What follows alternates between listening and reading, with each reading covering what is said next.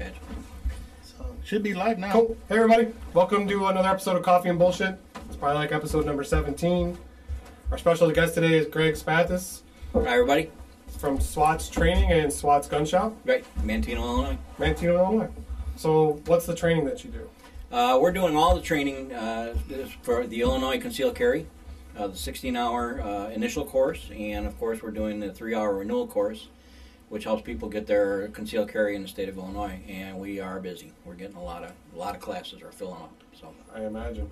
How far back are you booked now? Like if I wanted to get, how soon could I get into a class if I wanted to? we have the next one that we have open will be in December. And that's because of the short month in November. You know, we got holidays and all kinds of stuff. Yeah.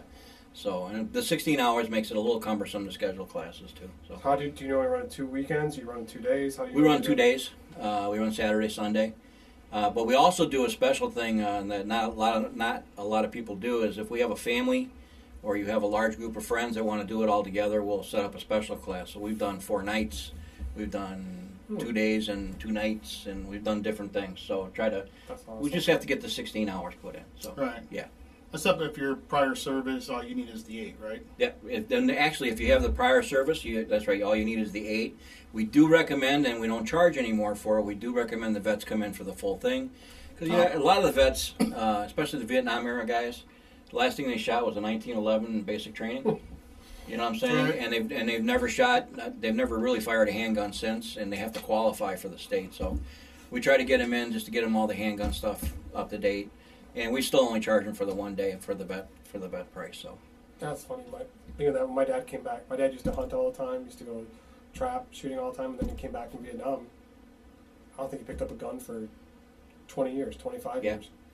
Yeah, we see that a lot. We see not so much with the guys that been over in Iraq and that those guys are shooters and they've had handgun experience. But the older guys, my age, my group, that was in the Vietnam age,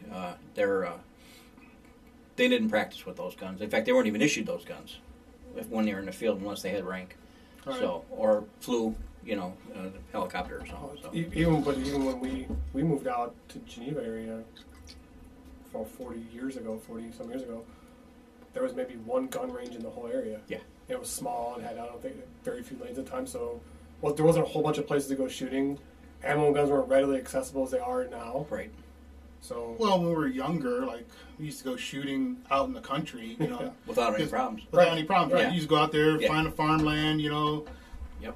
a quarry that used to be out west of here, you used to go out shoot there, and nobody cared, and because there was nothing out there. It was just desolate. It's hard to find good places, even with the advent of the new places that have come on in the last 10 years. Those have even slowed down because of the cost. Just the EPA requirements alone are running into the millions of dollars for air exchanges and air conditioning and heat and things like that. Really makes the cost of putting a range up prohibitive when you start doing the dollars. Right. You guys run a business. You got so many dollars to play with. And those ranges, it's hard to get that many people through the doors. That's tough, but I gotta tell you, the new modern range is much nicer than what it was when we go shooting with first shooting. Even 15 years ago. Yeah. It used to be dark, dingy. You come out there, you blow your nose, it'd be full of black. Yeah. Now I come out of a new range.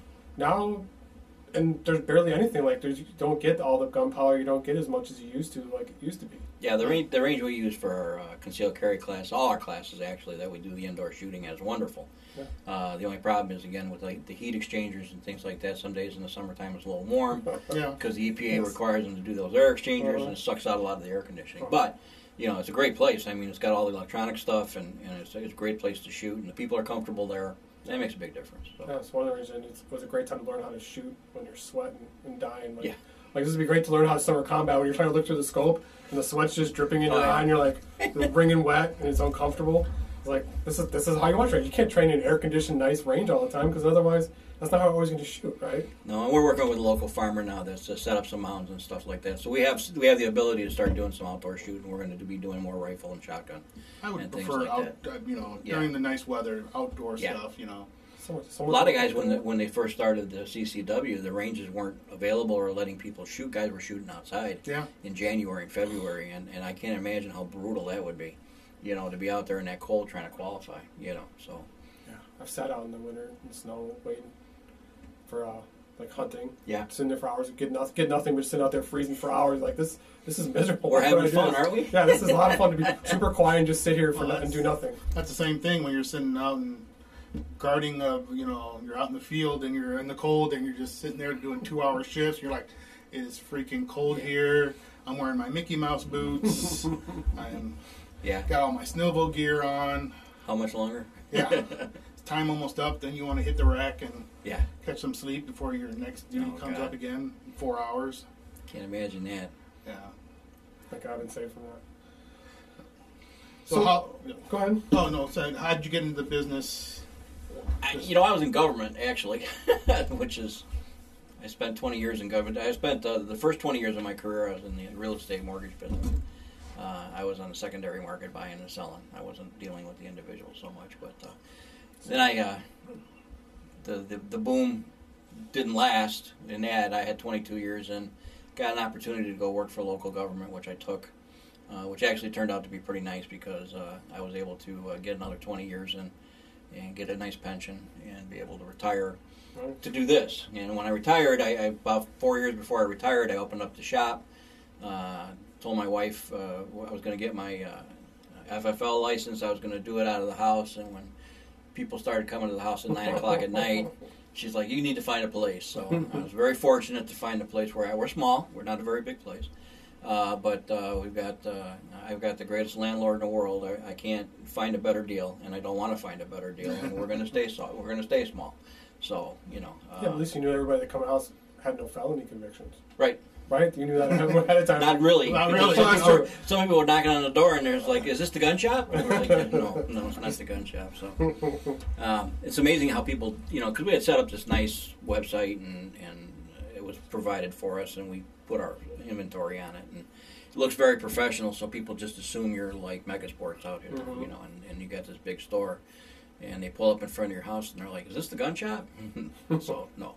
So we found a nice space, and we've been there. Now it's been 7 years. So wow. It's been good. Good times and bad times, like anything else. Right. But we've hung in there, and we've made it through the state of Illinois. Different things, and the gun control, different things, and the sales up and down, and different presidents, and all this other stuff. So hopefully we make another 7. We'll see what happens. But the training. We added that about 1.5 years ago, and that's been real good for us. So that's good. Yeah, it's good to diversify.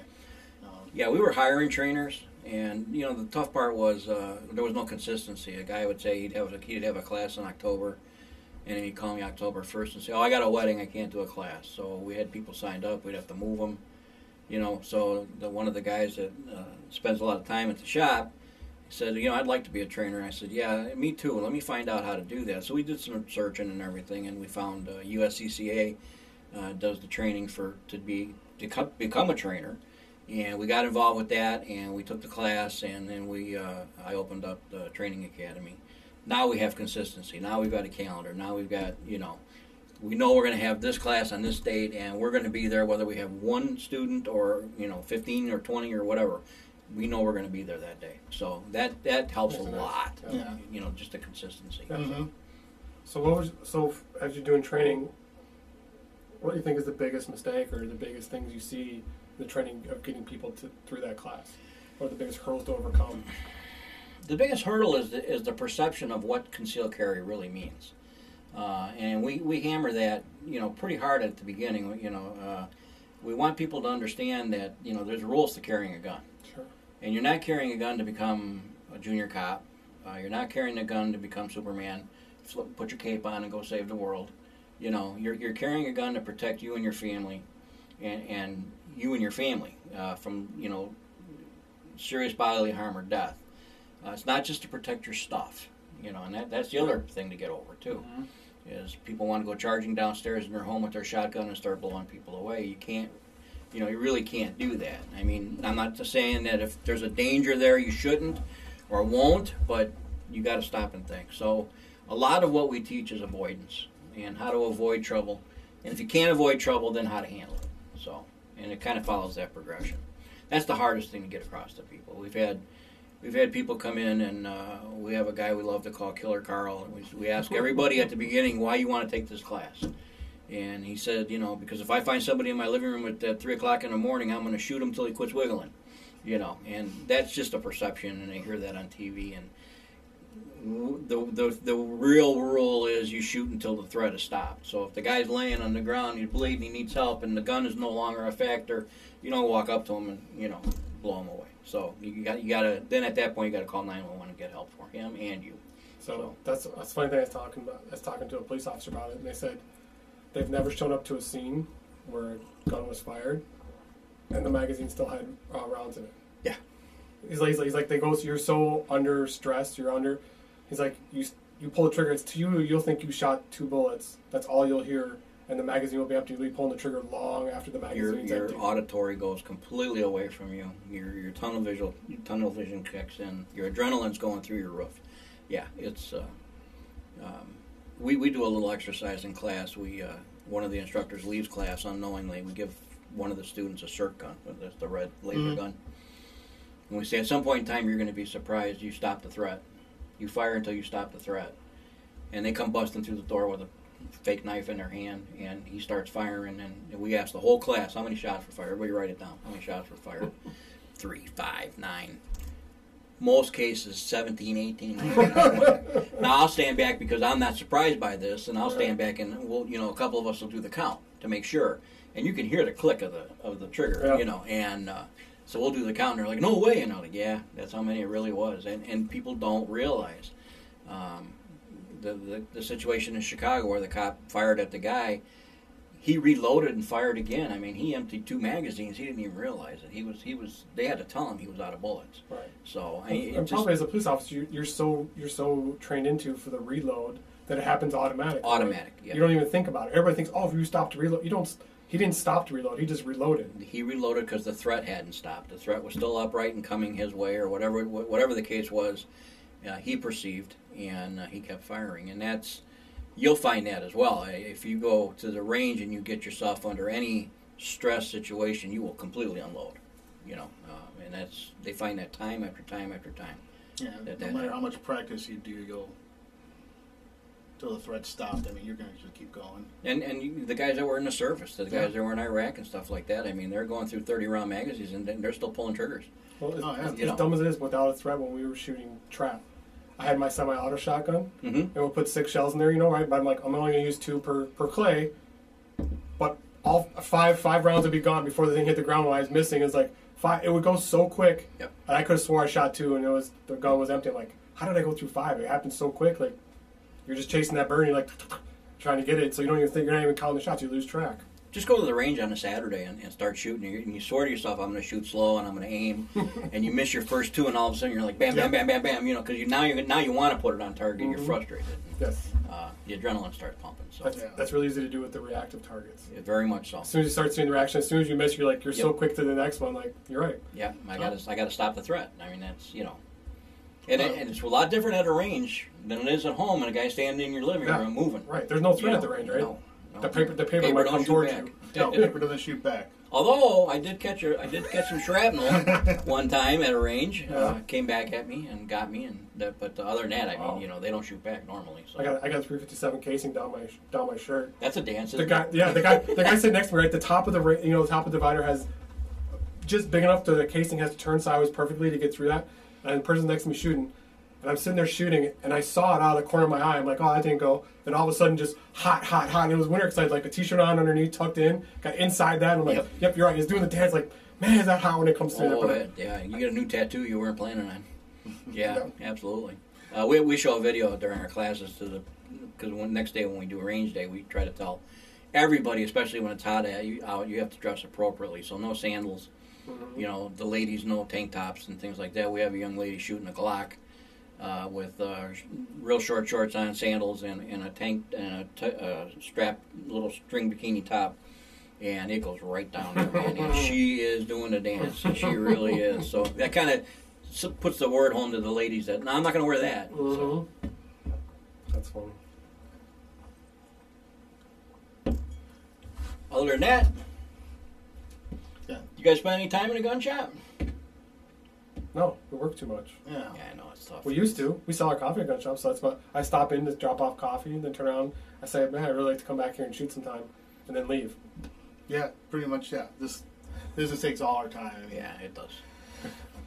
Yeah, it's funny. We wanted to be Gun Barrel Coffee so we could support ourselves, so we could shoot guns and have fun. We're like, if we're guns, we could do.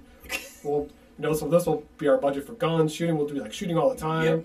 and just pretty much, but gave that up to start a business. Yeah, one of the things I'm kind of playing around with is a mobile range idea.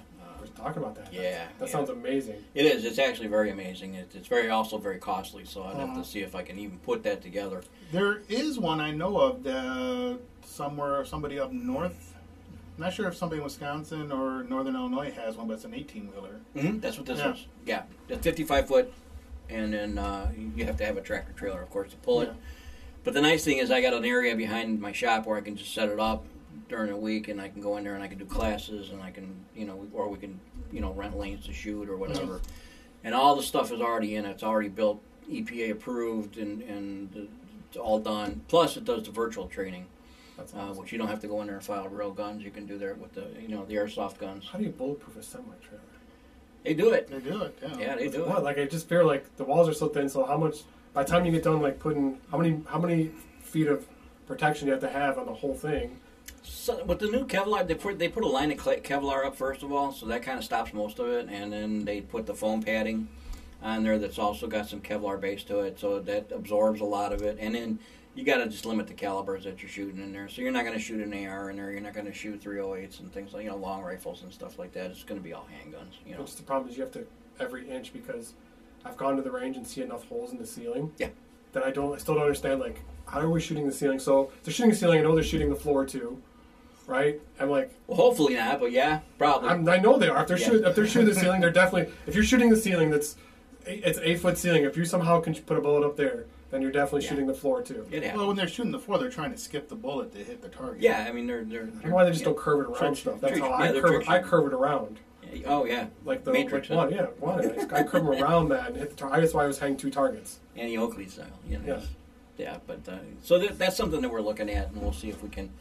Hopefully, we'll look at it this year and see if we can't get that accomplished and everything. It's just a lot of money and a lot of time and a lot of things that we have to put together, and then the numbers got to work too on top of it. So Yeah, you'd probably have to do some. Well, the good thing is you can do a lot of charity stuff, and you can do a lot of charity stuff, and we can pull that baby right up like to the gun show and let guys test the guns that they're buying. And Also, it'd be actually go test the gun before you buy it. Yeah. Just go walk out there. so we'd have some of that, and then we could have some virtual classes out there and do some virtual, because the virtual things come with all kinds of scenarios in Yeah. them. So people have fun with that kind of stuff too.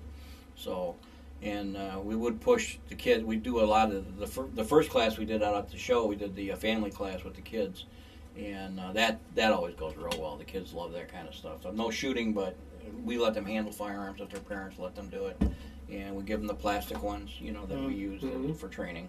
And then at the end of the show, if they want to come up and touch the real ones, again with the parents' permission, all of a sudden it starts coming home to them that there's a huge difference here. I'm picking up the replica gun and it's this, and I'm picking up the new gun and it's this, and it's real hard.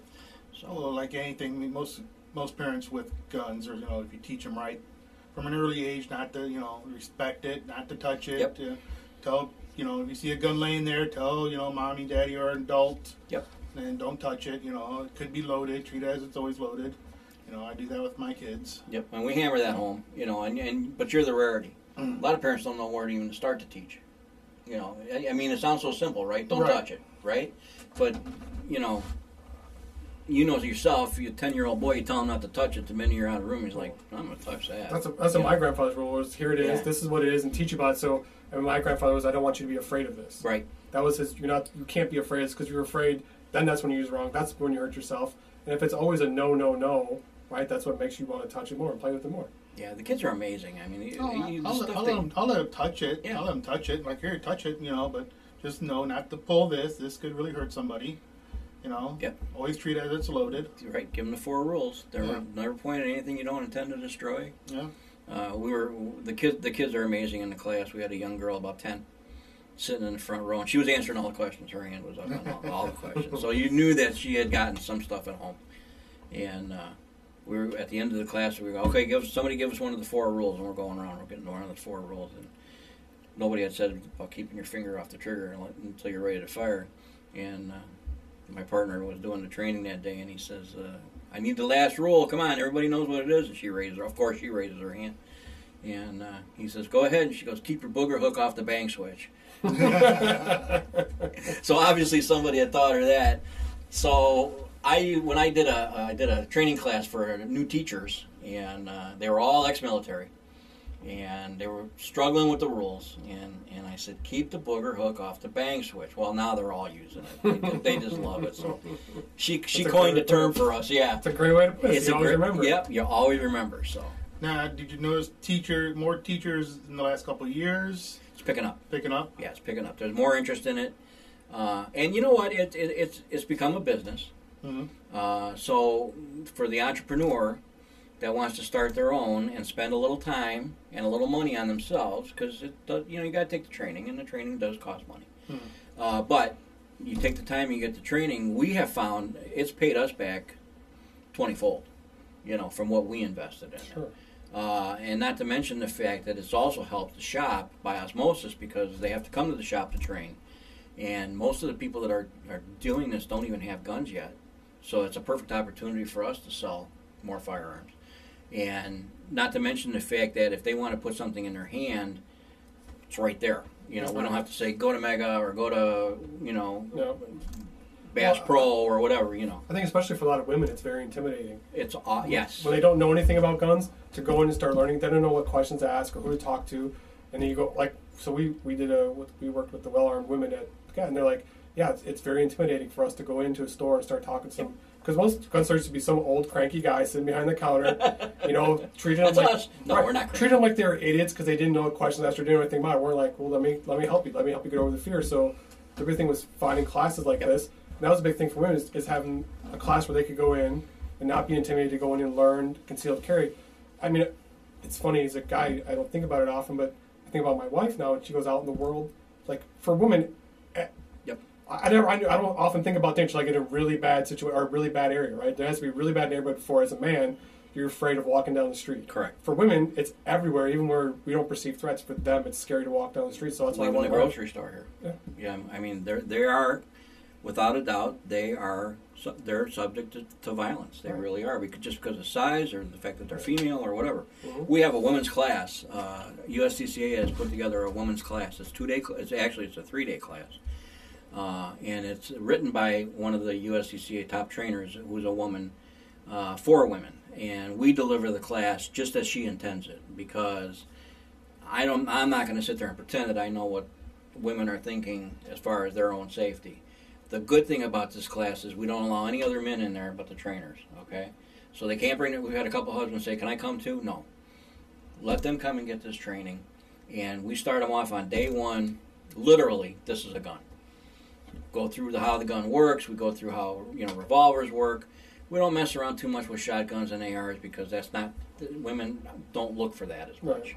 But we do go through all the handguns, and then at the end of the day we go shoot, and we take all our 22s with us. So we take 22 pistols with us, including cowboy 22 pistols, and we take them through just how to shoot a 22. We put one round in, aim it, get their grip right, get their stance right, fire it.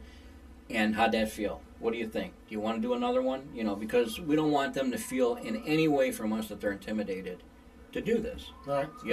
Because if they're intimidated, they're done. Now we had a lady lost her husband 6 weeks before the class. Never had fired a gun. Lives out in the country. People are showing up in her driveway day and night. She's afraid. Mm-hmm. So she decided, I need to do something. So she took the class. Literally cried from the shop to the gun range. That she was just deathly afraid to shoot this gun. So we took her real slow with her, and we put the one bullet in, let her fire it. We put 2 in, let her fire it. She says, I think I'm okay. She got through the course, the first course that we had her do of shooting, and he said, now just go step back, take a deep breath, relax, watch the other people shoot. And then it came time for her again. I turned around and I said, gave her the look like, you ready to go? She's like, oh yeah. She comes up there, puts her target up. She starts banging away. Now, full rounds, full loaded magazine, does very well with it. I said, now you're ready to shoot one-handed. Oh, I don't know. I said, you're not always going to be at the range if something bad happens. Okay, you're going to have to shoot one-handed Sure. maybe, or you may have to shoot left-handed. So Mm-hmm. we're going to do both. And if you feel bad, you can stop. We always tell them that. The disclaimer is, you don't want to do it, we'll stop, you go sit and relax. You know, pushing them doesn't do any good. Mm-hmm. She comes up there right-handed, and she's all in the 10 ring. And it's like, oh my God. She said, how do I do left-handed? So we switched her around, did left-hand, again, all in the 10 ring. Well, now she's excited. Now she's in, and she wants to know which gun she should buy and things like that. She took the full course, did very well, and no longer afraid of a firearm, and never had picked one up in her 70 years. She's lived on farms her whole life and never had to because dad or uncle or husband or son or somebody always did it. Yeah, so. Yeah, I know every so often I like to practice left-handed shooting. Mm-hmm. Just in case my right hand becomes inop and I need to use my left. It's very important. And it's, you know what, it takes a lot of practice because your sight picture now has just changed. Everything's changed. And you know, instead of using your right eye dominant, now you got to go to your left and try to get that on target. So what we recommend is we recommend the point method because you have a natural point method. So you turn your body and use a point method. So you'll point center mass. That'll get you center mass. You know, without having to try to find your eye. You know what I'm saying? Try it sometime. I mean, it just kind of works. Get your offhand up here so you don't blow it off inadvertently. You know, and point your body that way. And it does work. It works for the women. So you know. And it works for me too, by the way. So I got terrible vision, so it does work for me. Does it? Yeah. I'll have to try that. Yeah. As I say, as you got any tips, it's like over the last 2 years, my vision's gotten much worse. Yeah.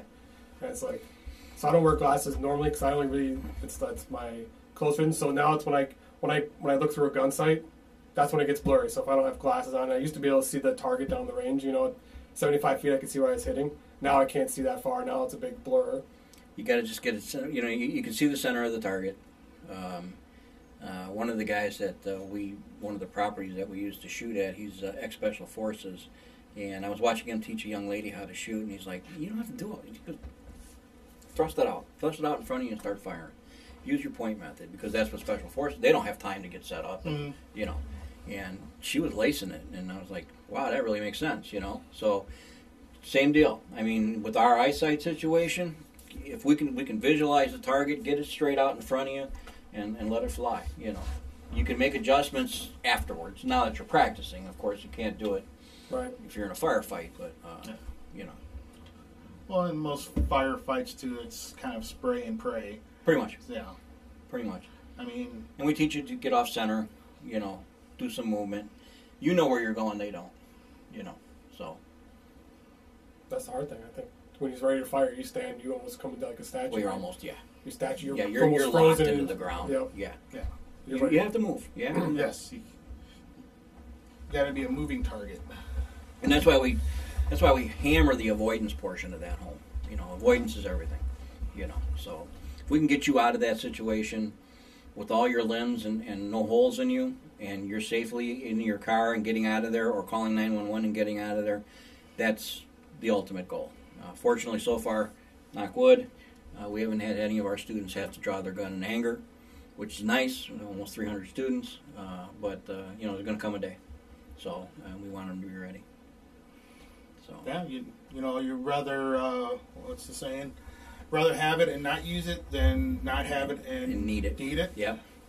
You know, it's the way I've always been trained. So yeah, and you guys got your concealed carries and. I went to the class. I didn't want to. I got mine. I submitted my I got my fingerprints. I didn't want to give them. I know I can do without. I didn't want to give my fingerprints to the government, so I didn't go through and complete it. I don't know how to break this to you, but they got them already. So. I don't think they do. I've never been fingerprinted in my life. Really? Yeah, I've avoided my whole life. I worked in government, so I've been fingerprinted so many times. It's not even fair. Once you join, you have to get fingerprinted. Damn. But I've never been fingerprinted. I've gone for a ride in a police car a number of times, but I've never actually been booked. I went for rides. Well, that's good. In the back seat. Mm-hmm. That's good.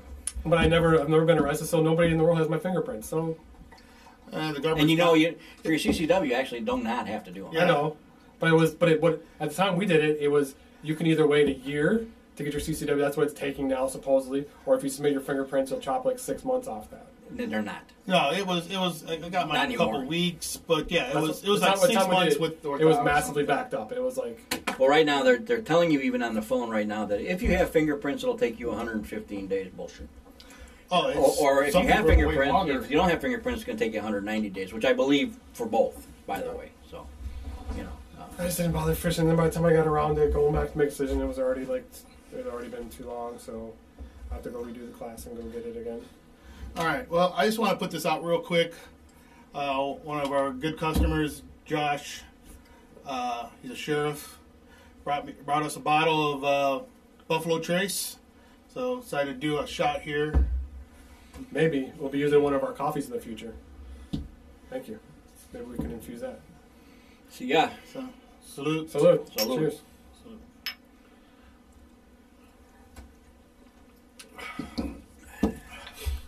That's pretty good. Yeah. Smooth.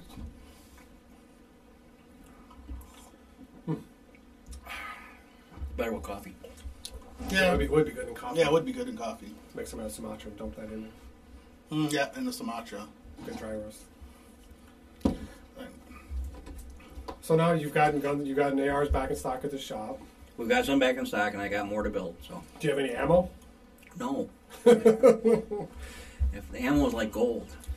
They should sell every. I got some now. 9 in this week. It went fast. I mean, They gotta sell guns now with like noisemakers on them. So it's like bang. Yeah, Bang, bang. You'd just be hollering out, bang bang, Yeah.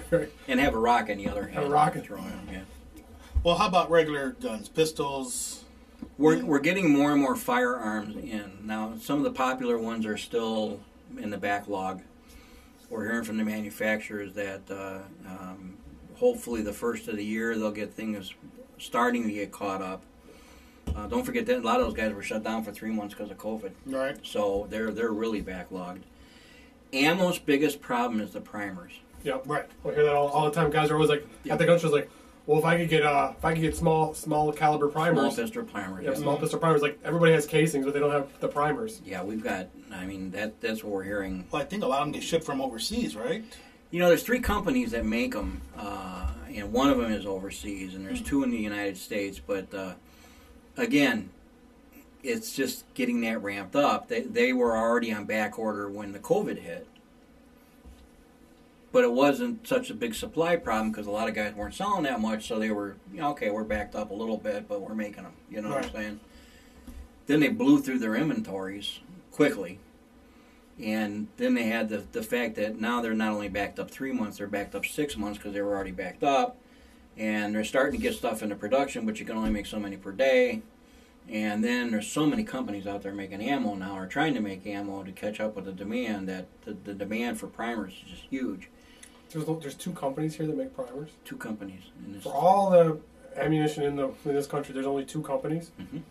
It seems like those would be 2 really huge companies. I guarantee you, at some point in time, now there'll probably be more. Somebody looks into it and says, "Hey, we got to make primers." You think they'd be running 3 shifts, 7 days a week? And they are. And they are. They probably are running Does not mean, 24/7. But when you got your plant that's been there since 1902, yeah, and it's got so much floor space, and you got so many machines to make everything, and so many guys, that expansion is, okay, we're going to buy a new building, and we're going to put in, 500 machines and hire 500 people. Well, that'd take you a couple of years to get that all accomplished, too. So it's a big problem. And the industry, once again, didn't learn from the 22 caliber debacle from a few years ago. Mm-hmm. They're just behind. I'm guessing they don't get government subsidies either. No. No. Yeah. There's no bailout for the expand your ammo plan. And they're getting told by the government that if they got military contracts, those get taken care of first. Yeah, correct. So don't forget the military's grabbing all the stuff out of their But the military doesn't use 22. So what does the military Well, use? not 22s, but they use 9 millimeters. They use Training rounds, 22s. And don't forget 223 and right? 9 mils. 9. 9 Well, mils. 308. They'll use 9s and they use 45s. Sidearms, right? Yep. Yeah, they'll use 308s for this, not the 60s anymore, the Bravos. Right. Those are 308 calibers.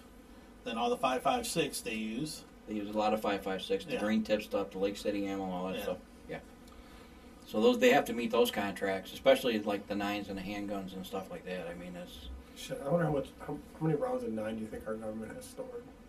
Oh, 20 million, 80 million, 100 million, 700 million? Probably upwards of 100 million.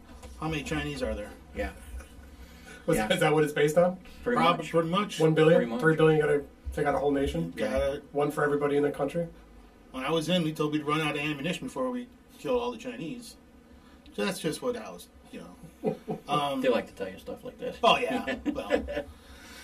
Well, but no, it's mostly true. But again, what keeps, it's hard to get some people in certain political circles to believe this, what keeps us from being invaded is the Japanese were right in World War II. There's an American with a gun behind every blade of grass. Correct. And we don't want to invade their mainland. There's already been countries who said that. They found part of the Middle Eastern countries, they found their manifesto, like how they're going to take down the United States.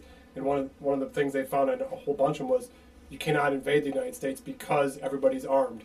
So it's part of what protects the homeland, whether people want to believe it or not. And you don't know who's armed. Right. I don't need an AR-15 to go hunting.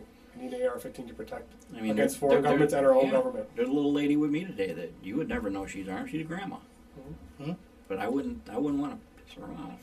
Well, whatever the political climate comes out to be, whoever's going to be the next president, if it is Biden, he'll probably be the number one salesman besides Obama was. Because, people are just going to be buying up guns and ammo like crazy. Yeah. Even if Trump has a chance still, who knows with the whole election thing, even though they said that's president-elect, I'll go with that. You're not going to see any of us going rioting or looting or anything like that. No, we're not wired that way. No. We're wired to go to work on Monday morning. Yeah. And not be sad or grumpy about it.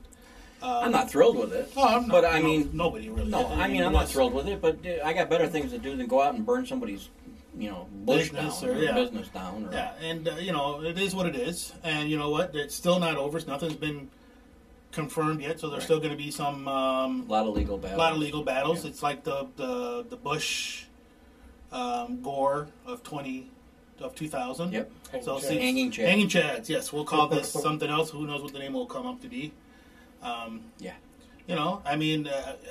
Almost every single president's always had some sort of legal battle in every election, just to make sure everything's fair and right.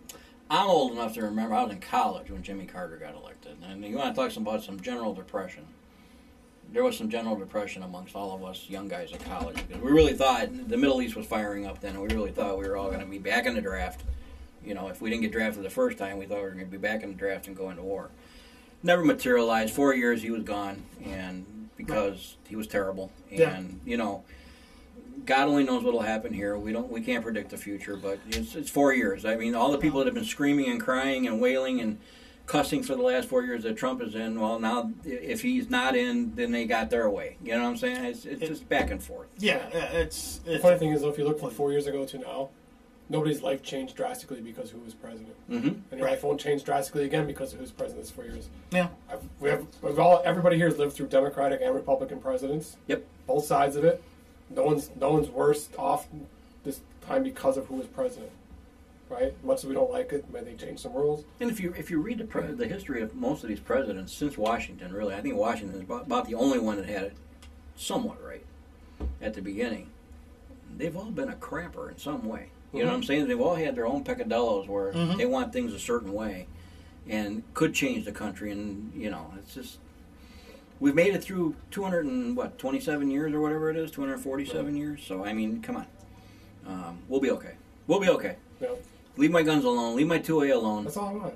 And leave my coffee alone. And right? As long as they don't mess with the Second Amendment, everything else is great. The Second Amendment, when Illinois did their CCW, their concealed carry, the word was, oh my God, it's going to be terror in the streets, gunfights, OK Corral, and none of that's materialized, and just like anything else, I mean. And the people that have legally used their CCW to protect, nobody's gone to jail. Well, it's funny because they always talk about that, right? So like I said, the one thing that kind of always amazed me about Sturgis is we saw very few guns, and it's open carry there, it's constitutional carry there. So according to the whole sides against guns, if you ever had that, it would be Wild West showdowns in the middle of the street. It would be chaos. There'd be guns everywhere. I think I saw 3 guns the whole time in 11 days. Sure. Walking to Walmart, walking to stores out in public. Never saw them. You can strap a rifle on your back and walk around with it there. But like anything else, I've never been a big proponent of open carry because I never want anybody to see what I'm carrying. That's because you're from here. True. That's because you're from here. When you go out west, I spend some time in Arizona. We have family out in Arizona, and my brother-in-law is always kind enough to loan me a gun when I'm out there, and I open carry. And nobody ever pays attention, to be honest with you, because everybody's open carrying. There's a lot of people open carrying out there. But when I come back here, I wouldn't. Well, not just because of law. Here, I wouldn't even dare because that's inviting a firefight. Right. So I agree with you 100% here. Right. You know. Right, but when it's open carrying and everybody's open carrying, then what does it matter if somebody knows what you're carrying? I think that's more of a deterrent to any bad people because they know that there's a good chance everybody in here has a weapon. If somebody wants to sneak up behind you, I don't know. Yeah, but if everybody has a gun, they're not going to sneak up behind you. To try to, and again, you got to be aware when you're carrying a gun. Right. You're in charge of that firearm, and you have to be aware. Right. I mean, that's just like to tell you in the military. This is your gun. Don't lose it. That's your responsibility. You know what I'm saying? I mean, and the same thing with your sidearm. I think concealed carry in Illinois makes a lot of sense. I think in the Midwest it makes a lot of sense. We wear coats all the time anyway, so we're wearing coats 8 months out of the year. So it's not a big deal. Arizona, you go out there, if you're going to open carry, you buy pretty. Right? You don't buy the pearl handle, chrome. I mean, you buy all the pretty stuff. So it's part of your wardrobe. It's part of your ensemble. Right. So out of pistols or revolvers, what do you prefer? Pistol. Pistol. Pistol for the women too. The pistol for the women too. There's the new Shield. Smith & Wesson EZ has come out. Women can rack that slide. We teach them the proper way to do it. They're more comfortable with it. And the only bad part about a revolver is that long first pull. Right. And that really gets some women just totally discombobulated going forward. Did it fire yet? Right. Oh yeah. And then they're what's wrong with it? They're yanking. You don't look at the gun. No, don't do that. And that's why, I'll be honest with you, that's why we do such small class sizes, because we want to make sure that we have enough range officers, and we only do one woman or man, even in qualifications, a piece during the qualification, because I want to be right here on you in case you're going to not understand what you're doing or just mental errors. Right. And I can grab that gun, I can put it down on the counter, I can keep you and me safe, and other people. And that's why we do that. I've seen a lot of, and everybody has different styles. I've seen a lot of people stand back and do 5 at a time. You got 5 new shooters out there. To me, that's taking a risk I don't want to take. And that's just personal things. Oh, I see veteran shooters all the time at the range, blowing right through the first four rules. Oh, all the time. All the time. I watched a guy shooting a .357 revolver at the range. He would bend down to grab another target with his gun loaded and would scan the whole range. Yep. The whole range. And someone needs to say something. Right. Where's the range safety officer? Right. Not one. So one rule I learned that I thought was pretty brilliant is everybody on the range is a range safety officer. Yes. Anybody has the right at any time to call ceasefire, stop if that kind of bad situation is going on. So it's intimidating to do sometimes, but it's necessary, especially when the guy's pointing a gun at you twice. Did you know it was loaded? Right. And one bending down to grab target with the gun in his hand, right? Pointed at me twice. I'm like, the first time, I'm like, that's not good. And the second time, I was like, all right, that's it. I'm not going to sit back here because that's a large caliber bullet to go, ricocheting around a range with a whole bunch of people. We have the video that we show the class. 2 guys in, I think it was Philadelphia, a guy and his buddy, and he was showing the guy. They were doing a video, holding the stick up, the selfie stick, and he wanted to take a picture, and he puts the gun up to the guy's head to take a selfie. I saw that video. And the range, thank God the RSO was right there, and he grabs the guy, throws him across the table, grabs the gun. Now the girl on the news said that fortunately the gun was not loaded. If you watch the whole video of that, the range safety officer ejects a shell and empties the gun. So that gun was loaded, and he had his finger on the trigger and the whole thing while he's trying to do so they've been banned for life from that particular range. And stupid stuff happens. Your number one safety is this finger. Yep. This is you carry it with you all the time. Yeah. Yep. This is your safety. Pretty easy, just leave that finger off. Yeah. Keep your booger hook off the bank. I love it. Booger hook off the bank switch. I'm going to do a T-shirt with that. That's a great T-shirt. Yeah, I'm going to do a T-shirt with that. That's a great T-shirt. Booger hook off the bank switch. I don't know if I have to pay her a royalty, but it was awesome. So. Well, we got about 5 minutes left. So tell us again. So if they want to sign up for a class, where do they go? So they can contact us at the shop, SWAATS Training Academy, or SWAATS Gun Shop LLC. That's down in Manteno, Illinois. We're on Prairie Drive in Manteno, Illinois. and they can call 815-887-0069, or they can go online at SWAATStraining.com and register for classes there. And SWAATS is SWAATS? Yeah, we're weird. SWAATS. The original name of the company was Sword Weapons, Ammunition, and Tactical Supplies. That's so awesome. there's your acronym. I got it. Okay. You know, that's cool. And and we've shortened it since then and brought Mama into the corporate structure. So we made a SWAATS Gun Shop LLC. So did some changes there, but yeah. Do you guys do other training beyond concealed carry? So we do concealed carry. We do the women's class, which is awesome. We do beginners handgun. We are in the spring doing rifle and shotgun, Right. and we also do a family class. We do a mass shooter class, and we've got guys. One of our trainers is a paramedic, and he's doing the first aid class, because that's going to be a big class to know, and that's good because of the turn. I don't know if you saw that some of the stuff on TV where they're running up, the guy got shot by a rubber bullet, and they're saying, "Get a tourniquet, get a tourniquet." Yes, oh my God. Okay, no, because the guy will die. Okay, from the tourniquet, From not the tourniquet. not from the bullet, Right. Yes. not from the rubber bullet that just made a scrape. So we're going to get that class put together too. Yeah. And we found a lot of interest from the people. We want to keep our students interested. We're also gathering in January. We're going to be gathering. We're inviting all our former women's students, and we're going to do a women's league in the spring with 22 rifles. Oh, that's awesome. Nice. Real casual. Have some prizes.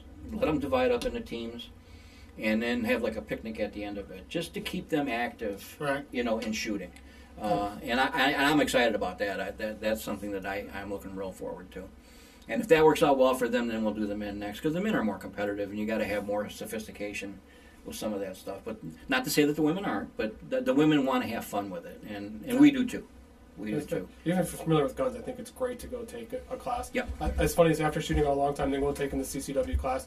There's so many other things I learned. One of the best we saw was a short video about clearing your weapon with a jam. Mm-hmm. And the video was so great because it was so right. It's like, all right, so here's what happens at the range. Gun jams. What happens? You get 15 gun experts all automatically come over, gather around, and everybody knows the right technique, how to clear the weapon, and no one knows how to clear the goddamn weapon. Yep. He's like, here's a simple 1, 2, 3 how to clear the weapon. I've used that every time. Yep. Slap, rack, and roll. Yep, it's been the best technique I've ever used. But like when he's like, 15 experts. That happened. I've seen it at the range. It actually happened. Like, it's jammed. Like, it's immediately 15 guys who all know the right way to do it, and nobody can clear the damn weapon. It's like, it's the best technique ever, and it clears every weapon. It's so effective and so quick. So what you can do when you do go to the range, and what we do with a lot of our classes now, is when we go and practice, we'll load the magazines, and we'll slip a snap cap in there. Oh, nice. So we guarantee a misfire. Yep. Okay. That's awesome. So you'll see them, and you see that momentary, oh shit, what do I do? And then it's like slap, rack, and okay, now they get it. So as we progress through the shooting, we do that a couple times to them, and then they know it at the end better. That's always good training. Like that. Yeah. It just makes sense, and it gives them real world. And we do it at the range and keep the gun pointed down safely. And of course, we're right. I mean, literally right there. And we tell our students, look, we never are going to put our hands on you, but if we do, you did something really bad. Correct. So just I mean, really, if you don't know the 4 rules, you shouldn't touch a gun. Right. That's a simple thing. If you follow those 4 rules, you pretty much can't in very rare circumstances could cause a problem. But other than that, if you mind those 4 things. Yeah, and the other thing we do is we have a young man that was in a carjacking, because a lot of the people that take our classes have never even sniffed having to use a gun. Mm-hmm. Okay, and he was in Illinois, involved in a carjacking. They were trying to take his car, 3 guys, and him and the guy exchanged shots. He got shot 4 times. He shot the guy 3 times. It's a hell of a story, and there's never a dry eye in the house when this guy gets, because he tells it from the heart so well. I mean, I got to walk out of the room a couple times because it's like, holy Christ! I mean, this guy was that close. That close. You know what I'm saying? And it really slams it home, especially to the new students and the women students, that this is serious. Because you tend to, when you get in these classes sometimes, and we try to keep them not light, but moving. Where it's not can't be all serious. Right. You can't be all monotone. Right. And then we hit them with this, and it's like, oh my, that's the real reason why I'm in here. And it just makes a lot of sense to do. And he's volunteered. God bless him. He's volunteered to do all of our class whenever we want him. That's awesome. To tell a story. Yeah. So he's gonna do our podcast. We're gonna have him on there. Awesome. And and tell people that too. While we got it, thinking of it, You're going to start your podcast, you think maybe not next week, but the week after? Hopefully, next couple of weeks, yeah. So we'll let you know. We'll hit you guys up and let you know. We'll share it to let you guys know in their podcast. So they're going to do some awesome videos, training videos, awesome informational videos. And we want you guys. Yeah, we'll definitely go down and be on their podcast. We'll supply coffee so it makes it move along and makes it interesting. What calibers do you fire? 9. 9? He shoots 9 too. All right, I'll try to save some for you. Oh yeah. I mean, I have enough 5.56. I'm good on that, but 9. Nine's the major one. It is. It's crazy. It's just crazy. So it's everybody. It's got enough power that it's actually like decent to shoot. Mm-hmm. It's not so much that it's like you can only go for like a little bit and shoot a little bit. Like I like shooting my AR, but like the 5.56, man, after about 20 minutes, it's enough. I've had enough fun. I carry a 6-hour P365. Mm-hmm. I'm a 6-hour guy. I didn't have my hat on today. I wore my training hat, but I love 6 hour. That's just my gun. But I also have the Smith & Wesson EZ. Yeah. That's what I bought for my wife for her carry. I'm more. You know what I've been carrying more is just the Canic. How do you like it? I like it. I love it. You know what? I was so surprised by it. I got to be honest with you. One of my vendors had a show in Kentucky, and I went down for it, and Canic was there, and that was the first time I'd ever had one in my hand because you see them in magazines sometimes, and you're like, I don't how cheap know. is this? I think they have the best triggers out of any. Oh my God, they're awesome. Yeah. Out of the box is the best trigger. I mean, I got long-time SIG shooters, Smith & Wesson shooters. I mean, guys that buy quality guns. Where'd you get this at? When did this come around? It's really well made. I'm convinced Beretta owns the company. I'm convinced Beretta created their own competitor. They probably did. I think it's their own competitor. I think CZ is Beretta also. Yeah. I think Beretta took all their patents and then just like, here, let's make our own competitor so we own the market. Right? But I've been pleasantly surprised by the quality of that Canic. So if you're looking for a good quality, reasonably priced gun, you're trying to get into shooting, that's a gun to keep an eye on. You bought what, 9.45 we shot it? Was really good too. I mean, they're just... No, at mall mine are 9s. Yeah, I shot the 1.9, and it's nice. Yeah, but everyone had a great crisp trigger. There was no mush to it at all. It was just like... And I opened the kit yesterday. There was their compact one. It's 3.3 inches or... That's the one And it had the holster in it, and it had the extra mag in it, and it had just like a tool kit in it. Yeah. So if you want to adjust your sights or whatever. I mean, everything is right in it. And I'm like, wow, that's really different. For under $400. Yeah, I mean, really. So I mean, that's just we're pleased with that. So. Yeah. All right. Well, that's.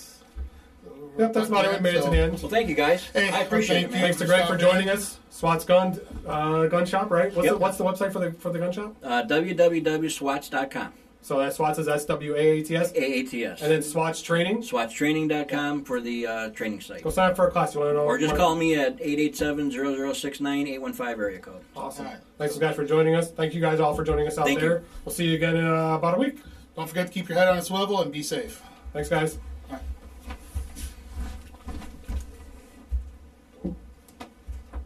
Thanks, guys. Thank you. Thank you. That was awesome. All right, we're clear there. That was way different than I thought.